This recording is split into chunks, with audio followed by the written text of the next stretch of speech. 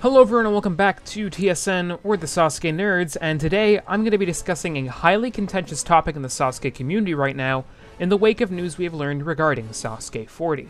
With the news of beloved veteran Kane Kosugi's return to the show for this tournament, a lot of people have pondered the question, can Kane Kosugi clear Stage 1? Let's get right into it. Kane Kosugi returning to Sasuke is arguably the biggest non-total victory event to happen in the show's history, ever since Makoto Nagano's retirement in Sasuke 32. The sheer amount of celebration and excitement that is built up in anticipation for his return is something I haven't seen in years and is absolutely a welcome change, as honestly, with how Sasuke 39 was universally considered to be a massive disappointment, the community needed something to get us excited about the show again.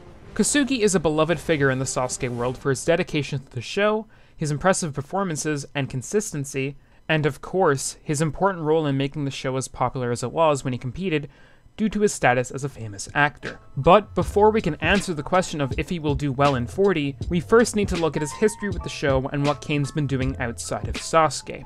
Kane started competing in Sasuke in the very early days of the show's history. No, literally, he competed in the very first tournament all the way back in 1997. Kane actually performed really well on his debut, making it all the way to the third stage before unfortunately crashing out on the pillar path.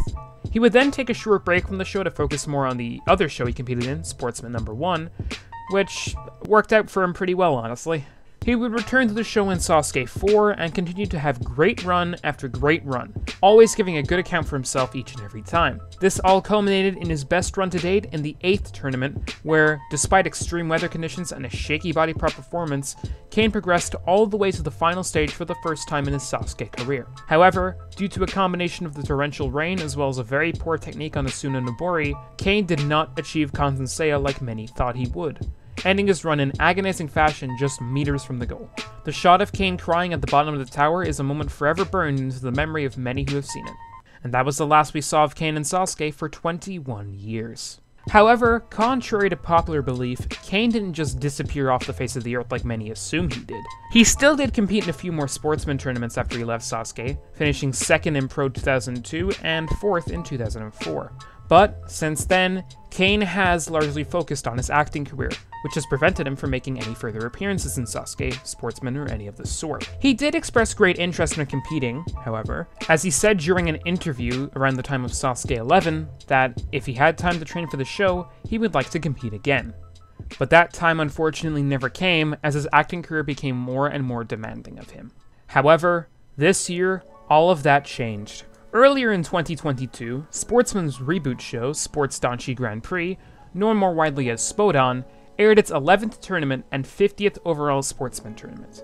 To mark the occasion, the show invited old faces from the show's past to compete, which included Naoki Iketani, one of few Sportsman competitors to achieve the infamous 23-box jump on the Monster Box, and of course, Kane himself. Kane did fairly well in his return, making it all the way to the top 8, but many saw this as a possible opening for him to return to Sasuke.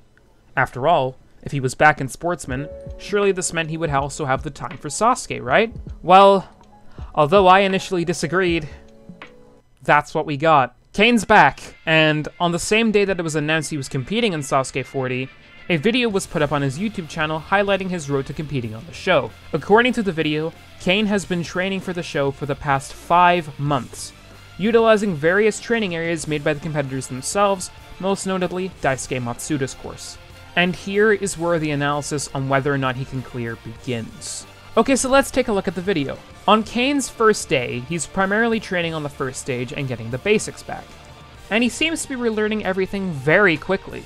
Within minutes, he's already got the quad steps and the rolling hill down. Okay, wow, he's 48 years old, he hasn't competed in Sasuke for over 2 decades, and he can still get up the warped wall with relative ease. However, there is one obstacle that, judging by the video, I am not sure on for Kane.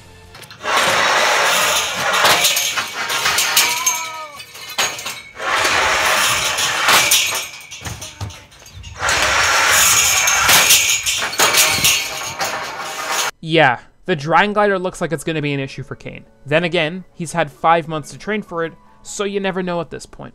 So, again, to recap. Kane looks like he's got much of the fundamentals about this course down. Quad steps and rolling hill are almost certainly not going to be an issue for him. His fishbone and warped wall techniques seem fine, and from the clip of him pushing a truck, tackle might be a breeze too. For me, there is two things that it will come down to for him clearing. The Dragon Glider and the time limit. Dragon Glider was very clearly Kane's weak point during training, judging by his technique and inconsistency. Kane himself said that he has to get an obstacle down 100% of the time to feel confident in his ability to clear it, and from what we saw, that may not be the case. Then again, he has had 5 months to train, and we did only see a snippet of his training.